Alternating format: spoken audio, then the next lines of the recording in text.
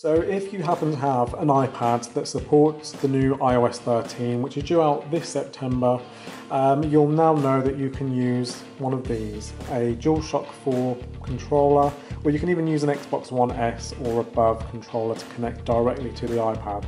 So all you have to do is go into your settings menu as normal.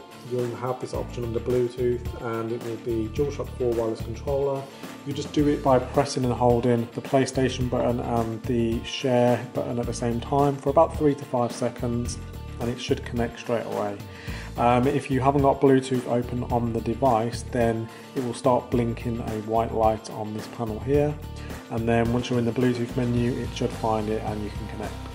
Once that's done, you can play directly from the iPad wherever you are, or if you happen to have an Apple TV like I do, what you can actually do is come to the screen mirroring option, connect to your Apple TV, and obviously you now have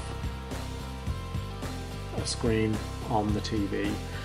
So if we come back and go to, for example, Fortnite, you now have the option to play the game with the DualShock 4 controller and you'll have no lag whatsoever. You'll have just as good an experience playing on the PlayStation but on an iPad through the TV.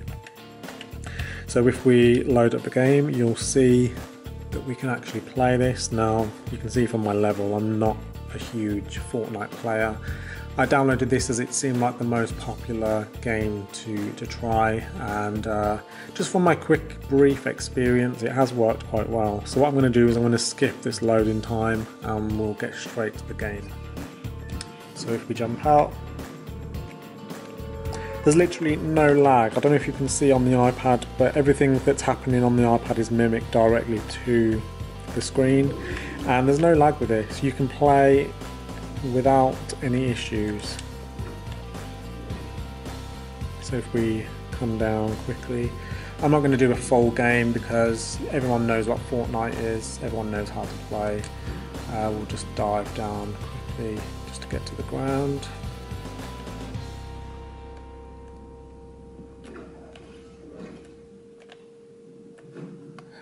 So once you're on there, you can see it just works seamlessly. You don't need to worry about anything.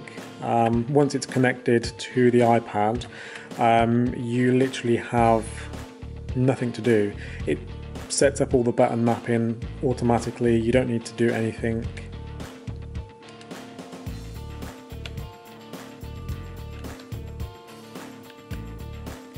Literally no lag whatsoever. So this is just a quick look at really what you can do. If you haven't got a PlayStation, you can actually get these fairly cheap from Game and places like that when they're on offer. Normally about £35, and it's a really nice comfortable controller to use. So if you're looking for a good gaming experience without buying a console and you've got an iPad, you can do it that way. If you've got an Apple TV as well, even better, because then you can just stream it straight to the TV and you've got the big screen experience. So if you enjoyed the video, please do give the video a like and comment in the box below. You can also subscribe to my channel and I'll keep posting more videos, and I'll see you in the next one.